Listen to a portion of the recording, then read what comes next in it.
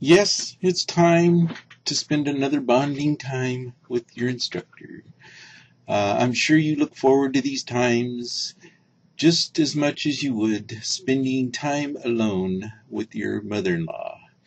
I have no doubt that you look forward to these about that much. But anyway, you paid for it. You got yourself into this. Uh, just saying. Anyway, today we're going to look at phytochemicals and talk about what they are. You've heard about these, maybe not in the same term as phytochemicals, but you see them on advertisements and things. So we're going to go through and discuss how important they are to not necessarily keep you alive, but they're very important for keeping you healthy. Okay, but before we do, we are going to go over some thoughts to ponder. So you're lucky you joined me today because these are things that you could discuss with your significant other, your spouse, maybe your mother-in-law. What you got? Maybe you can't find something to talk about, and these possibly could be good things that you could get the conversation going, a good starter thing. Okay. The first one has to do with Pod's law. I don't know if you've ever heard of Pod's law. You can look it up. It is valid. Pod's law is that if you have buttered bread and drop it, it will always drop and land on the floor on the buttered side. That's Pod's law. So the first one deals with that. It says if you tied buttered toast to the back of a cat and dropped it from a height, what would happen? You know, cats always land on their feet, but Pod's law, who knows? It could land on its bread side. Anyway, if you're in a vehicle going the speed of light, what happens when you turn on the headlights? Something to ponder. You know how most packages say open here? What is the protocol if the package says open somewhere else?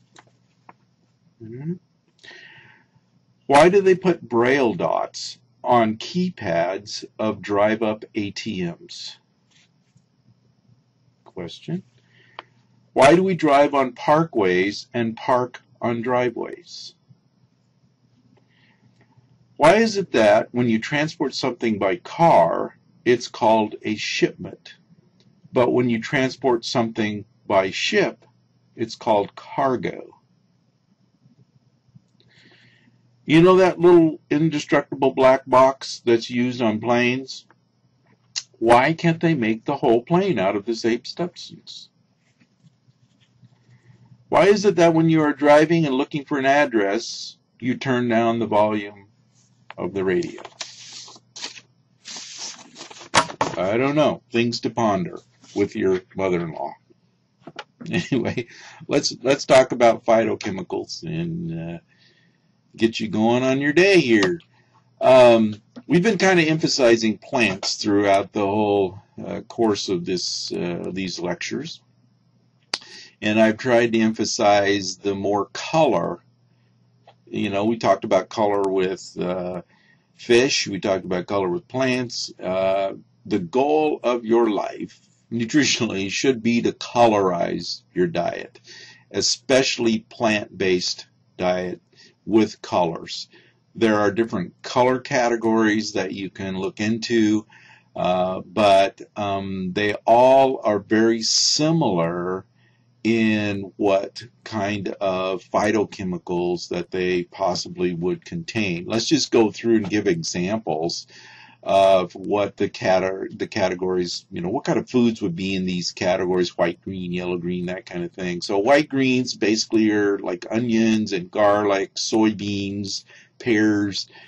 Those would be in the white-green category. And you don't have to memorize these names that I have listed below. I'm just giving you examples that there basically are many different kinds of phytochemicals. But you don't have to remember that pears have quercetin and that kind of thing, so don't worry about that. But this is the white-green category. The yellow-green category lutein, spinach, and broccolis, catechins, those kinds of things are yellow, green. Orange, yellow, sweet potatoes, apricots, limonene you've heard about.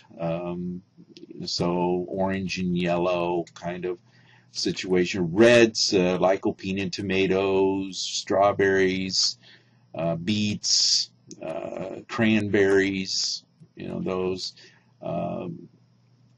Blueberries, resveratrol in grapes. You've heard, I'm sure that's been in the news for quite a while.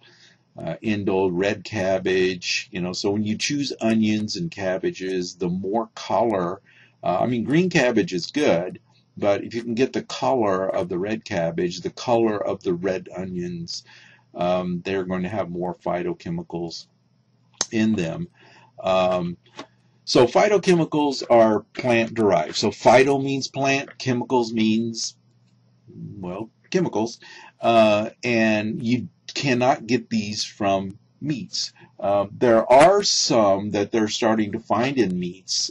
They're called zoochemicals. And zoochemicals would be, animal-based. So they're doing some research on those, so there could be some possible outcomes where you would find some chemicals in meats that are beneficial for health later on down the road. But now we're pretty much focusing on plants. Anyway, if I look a little agitated, it's because I turned my phone off, but it beeps, and it could possibly be my wife, so I'm putting her off because I want to finish this video. Don't tell her that I said that. But anyway, plant-derived chemicals would be phytochemicals. They aren't really important to keep you alive. You can be comatose, and they can tube feed you, and you can stay alive for a long, long time. But phytochemicals are more important protecting you against disease, protecting you from, like we'll be talking about antioxidants, and we talked about reactive oxygen species and that kind of thing. We talked about free radicals. So this is where phytochemicals could come in to protect, from disease, not necessarily to keep you alive. Research populations consuming a plant-based diet have increased heart disease. So there's lots and lots of research about phytochemicals and how a plant-based diet can improve those. I wanted to show you a little video, a YouTube video, and just talking about phytochemicals as part of our introduction. So let me get this going. See if it works. Okay. Eating a rainbow of fruits and vegetables is an excellent way to derive benefits from all the different nutrients and phytochemicals that come in these foods. Phytochemicals represent the plant chemicals that include several families of different types of foods, including polyphenols and isoflavones and alanins and other factors that are health-giving. But in addition, these fruits and vegetables contribute nutrients like potassium and magnesium and calcium and dietary fiber, all of which are incredibly important to keeping you healthy. When you start to break down the phytochemicals in various foods, they break into families. The biggest family is called polyphenols, and there's over 4,000 phytochemicals that can be found in those groups. Cruciferous vegetables are vegetables that come in the cabbage family, and that includes things like cauliflower or broccoli. Cruciferous vegetables are recognized as having cancer-preventing benefits and enhancing the immune system to help ward off other illnesses. Berries are another family represented by phytochemicals. Blueberries have a blue color because of something called delphinidum, and strawberries, the red color, is both a combination of lycopene as well as ellagic acid. These and all other berries have helpful properties that are associated with reduced risk of cancer. Herbs and spices also contain a variety of phytochemicals. One good example is turmeric, which is a very bright orange color. Another example of an herb or spice is garlic, which is part of the allium family, and it too appears to have nutritious and immune-enhancing benefits. When we're talking about a rainbow of foods, we're not talking about cheese puffs and fruit punch. We're talking about the fruits, the vegetables, and the herbs and the spices that contribute these beautiful colors and much good nutrition along with it.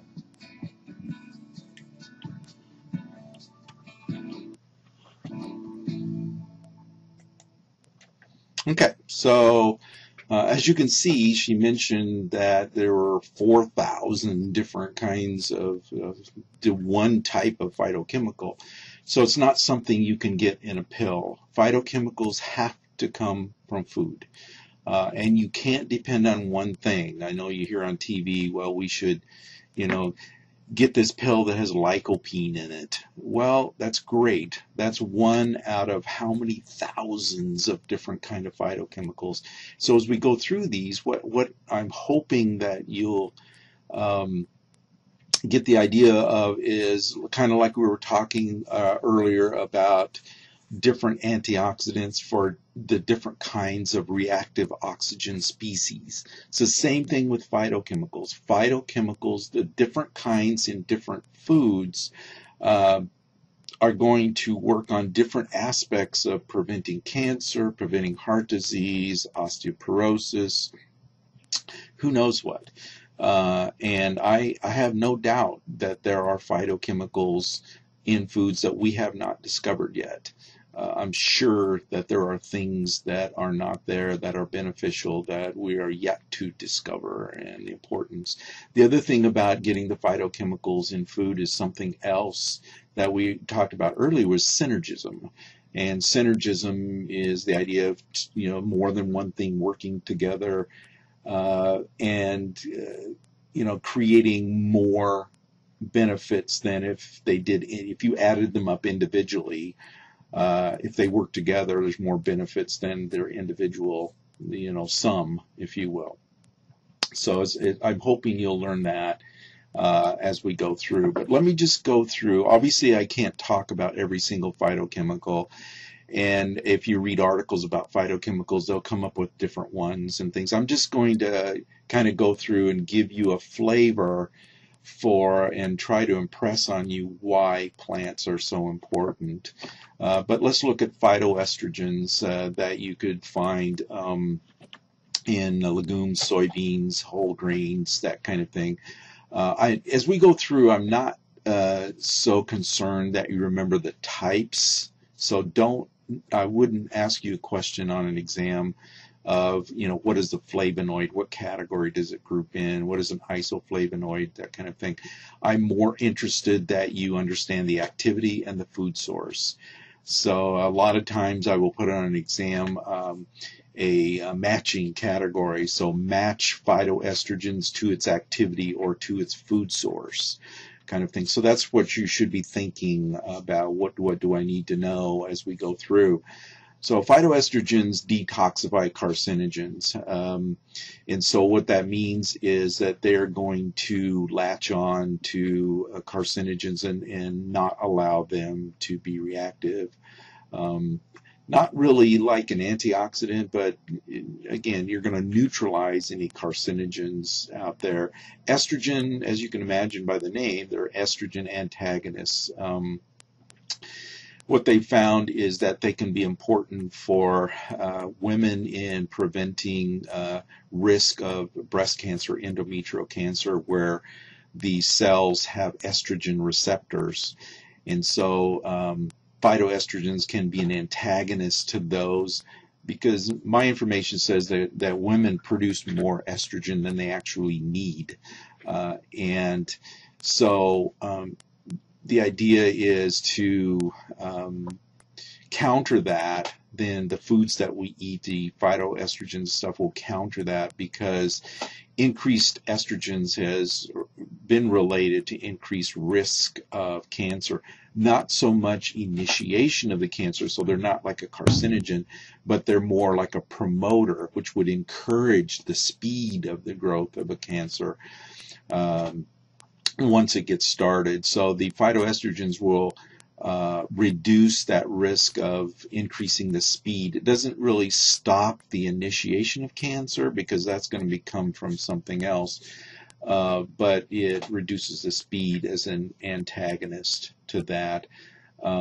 You will read some issues about whether phytoestrogens would increase the possible expression of estrogen in boys or men, kind of a thing. It's kind of controversial whether yes or no, but there are some studies out there that you might look at yourself as to whether we should be feeding little boys a lot of soybean-based products and things like that. So research that for yourself. There is some controversy on that as to whether it would increase and add too much estrogen during their growth period, that kind of thing. So check that out. But so one type of phytochemical, phenols, I mean, there's many, I should mention, there are 4,000 or more types of phenols, but you find them in blueberries and peppers and things like that. They are antioxidants, and they are not detoxifying enzymes, but they induce or increase the production of detoxification enzymes. So blueberries are very good, and peppers are very good, but also, grapes, the resveratrol and all that come into this category. So, important, a lot of phenols, but very important to get those. Here, I guess I have the food listed: blueberries, grapes, raspberries, peppers. Things that are blue and red seem to have a lot of phenols in them. Carotenoids, you've heard of beta carotene, I'm sure, and probably lycopene, but a lot of yellow and orange kind of fruits and vegetables. They are basically antioxidants. I hope as we go through you understand I'm just giving you kind of one or two aspects of their activity, just enough to, for you to have to remember, I guess. But they do more. Okay, if you read up on carrots and phytochemicals, you would find that there's more that they do. There's more phytochemicals, but I'm just kind of giving you a flavor for this in this lecture. But so again, red, orange, yellow kind of vegetables. Terpenes, limonene, anti-cancer kind of things. So the alcohol you'll find in cherries, that kind of thing. So citrus oil, cherries, garlic. Organosulfurs, these would be in their cruciferous vegetables. The reason they're called cruciferous is because their blossom looks like a crucifix, and so they call these cruciferous. So they're the broccolis, the cabbages, Brussels sprouts, those kinds of things would be considered cruciferous. And then also we can include in this category leeks, onions, garlic. But, again, anti-cancer kind of things. Phytosterols, food sources, would be nuts and seeds. So, again, dealing with cancer, dealing with cholesterol, so there's many different kinds. So there are benefits to oils. You just have to minimize, because they will add calories. Okay, so anyway, Jane Brody, kind of a famous author, I guess, is kind of advocating the power of plant-based chemicals. Again, these are in addition to the nutrients that they contain, the vitamins and minerals. You may hear phytochemicals, I think I may have mentioned this before, called phytonutrients, because it kind of has more of a relevance for people to say, ooh, they're phytonutrients as opposed to chemicals. They're not really considered part of a nutrient category. because they're chemicals at this point. But in advertising, if you said, oh, they have phytochemicals, the chemical part is, I don't know, people don't get drawn to that. But if they're a phytonutrient, then people get drawn to that, and they will take a little more listen to that. But again, the idea is getting them from fruits and vegetables, encouraging people to eat more fruits and vegetables, that kind of thing. And some of you that have had some genetics and looking at genetic expression, they're also starting to look at, you know, a category of genetics that, you know, interests me is called nutrigenomics. It's how nutrition affects the expression of genes. So they're also finding that not only nutrients affect gene expression, but phytochemicals affect gene expression. So who knows what other things besides anti-cancer and anti-heart disease and stuff that phytochemicals are a part of. They could be a part of someone realizing their genetic potential. And if they're not getting the phytochemicals in their foods, then they may or may not reach their genetic potential, and whatever that is. It doesn't mean they're going to be tall or whatever, but maybe their immune system doesn't express as well, kind of thing. So just throwing that out there to, again, try to encourage you to get more than the lettuce on your hamburger as a plant source. So what's the difference between snot and cauliflower? Kids will eat snot, but they won't eat cauliflower. Oh, okay. Functional foods, I know you've heard about these, but you really didn't hear the terminology related to functional foods, but they're foods that do have some kind of health benefit, either added or natural, but it goes beyond, basically goes beyond nutrients in some cases. It goes into ergogenic, you know, making you more active and making you feel better, more energy kind of thing, or it also goes into the herbs and things like that. So I want to go through some terminology with you just so you have it, and talk about functional foods. Unmodified foods, so these would be foods that nobody has done anything with, but they have an extra benefit besides nutrients. And so they provide a physical benefit naturally that goes beyond nutrients. And so the phytochemicals are not classified as nutrients, so they would be in this category. Omega-3 fatty acids go beyond just being a lipid because they're going to reduce the risk of heart disease, and then the fibers for colorectal cancer and those kinds of things. So those are naturally in whole grain foods that go beyond the vitamins and minerals that they have in them. Nutraceuticals, things that have been modified. So you've added something to the food to improve its health or performance. So nutrients like orange juice with calcium would be an example of some benefit. Why did they do that? Because calcium likes an acid environment. So they add it to orange juice because it's acidic. And then you also see they add vitamin D because, as we mentioned before, vitamin D and calcium kind of work together. So, but that would be something that you would add additions because orange juice doesn't really have a lot of those. Herbs, echinacea, you know, that added to juices, you know, the herbs, you know, that would considered a nutraceutical. Ergogenic would be some kind of food that would say that they increase your energy. Now, whether these work or not is different. Echinacea, you know, you have a controversy on that because there hasn't been a lot of double-blind studies on echinacea. And then the energy bar, I mean, could it be a placebo kind of a thing? That's a possibility. And then you have to really look at the power bars to whether they have a lot of sugar and things like that. So be very careful when you buy those. But all of those, because they have, or they advertise as being something more than the food nutrients, then they would be a nutraceutical. Probiotic foods, these would be foods that have actually living organisms in there, live biological cultures. We introduced those a little bit when we're talking about the oligosaccharides.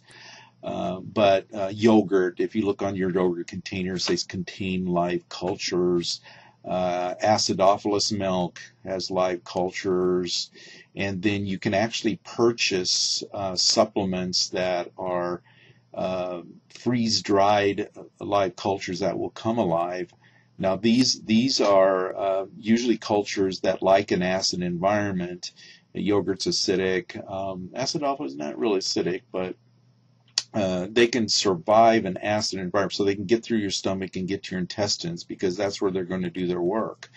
And they're going to be the friendly, the good bacteria.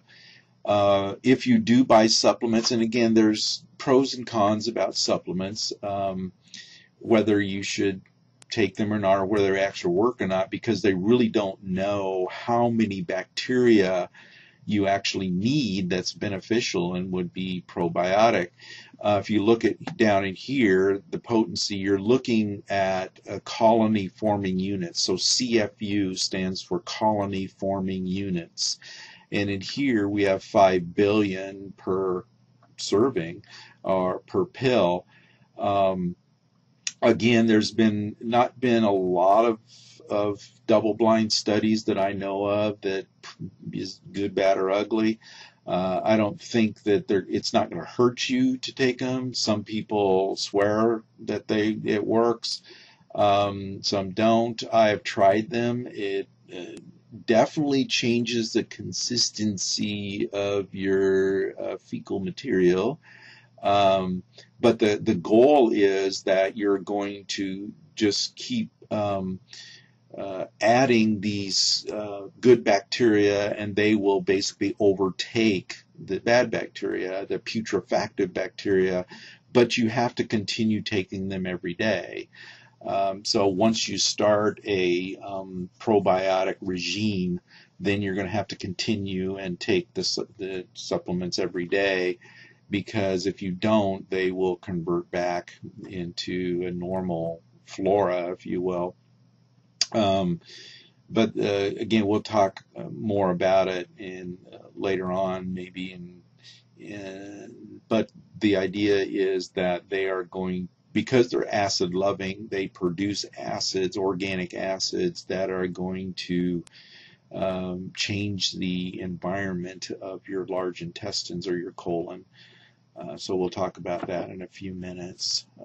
But before I bought supplements, I do a lot of researching. There have been some claims of how many CFUs a supplement would have, and then they get tested and they aren't even close to the amount. So you have to really search out who is actually honest with these supplements, who is telling you the truth. Now, I don't know if Nature's Way is good, bad, or ugly. I just found this picture. I wanted to explain a little bit about the supplements. The main bacteria that you're going to see when you look at yogurt or probiotics are going to be lactobacillus and bifidobacteria. There's many different kinds of lactobacillus and different kinds of bifidobacteria. The reason they're called bifido is because they have the two bifid, they call it, kind of thing. But lactobacillus, both of them, if you look on the back of your yogurt container, they're live cultures of lactobacillus and bifidobacteria. But there are people who specialize in these, because there are different strains that are important for constipation. There's other ones that are more important if you have diarrhea. There are some that are more important if you have some kind of gas, flatulence. There are other ones that deal with if you have nausea that's related to your intestines. There are other ones that deal with a lot of different things. So there are professionals out there who know a lot about these that can recommend specific strains of these bacteria for a specific issue. So you might want to before you just go off and believe advertising, you might want to talk to somebody that knows about these and has studied these. Health benefits of probiotics: reduce pathogenic bacteria. Again, what they're going to do is produce organic acids and things, and they're going to inhibit the environment. They actually, when I studied, I did some my master's thesis on bifidobacteria, and what it does is it reduces the pH of the intestines from about a 5.9 to a 5.1, and as if you remember, as the pH gets lower and lower number, you get more acidic. So what it does is it acidifies the environment and makes it less conducive for these other bacteria who want to live there. And so the probiotic bacteria kind of take over, and they reduce GI attachment. Basically, the Petrobacter will attach to the actual lining of the intestines, and so they reduce that attachment, and they outcompete for space, and they reduce the pH. They've been shown in some cases to reduce the risk of colorectal cancer. We'll talk about that later, and we talked a little bit about it when we were talking about fiber. The longer the waste material stays in the colorectal area, then the higher the risk that the putrefacted bacteria are going to produce carcinogens or cancer promoter kind of things. So it can help to eliminate those bacteria and help reduce that. Increase calcium absorption because of the acidity. Calcium likes an acid environment, so that's a possibility. Increase excretion because a lot of your fecal material is bacteria. So if you encourage their growth and get them growing, you will increase mass of your fecal material and stimulate the sphincters. And yeah, well, that's as far as we need to go on that. Decrease triglycerides. One of the things that you may remember your doctor may have recommended when you were taking antibiotics is to eat yogurt. Well, what they're trying to do is, because if it's a broad spectrum antibiotic, it's going to kill all bacteria. And so you need to replace those because the intestine is going to produce some